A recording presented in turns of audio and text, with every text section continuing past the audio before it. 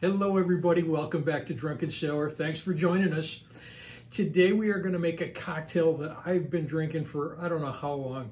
I don't know the history of it. It just showed up somewhere around the 90s and I like it. It's fruity, it's refreshing, it's great for drinking with brunch, it's great for drinking as you get off of the beach. Hey, if you're in Venice and you just got off the canal boat and you want to have a nice refreshing cocktail, have a bocce ball. So let's get pouring. The neat thing about this drink is that we actually build it in the glass. With the ice in the glass, our first ingredient is going to be 1.5 ounces of vodka. And today we're going to be using Absolute. Next, we are going to use Amaretto. And we're going to put 1/2 ounce of Amaretto in there.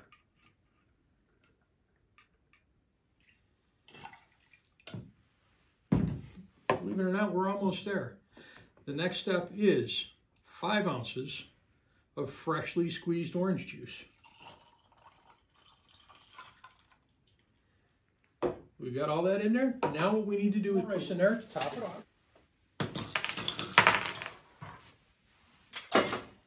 We're going to give this a little quick stir. And last but not least, garnish it. And we're going to put an orange slice in there with a cherry.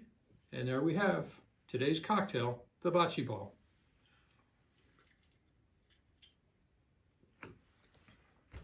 And it is good.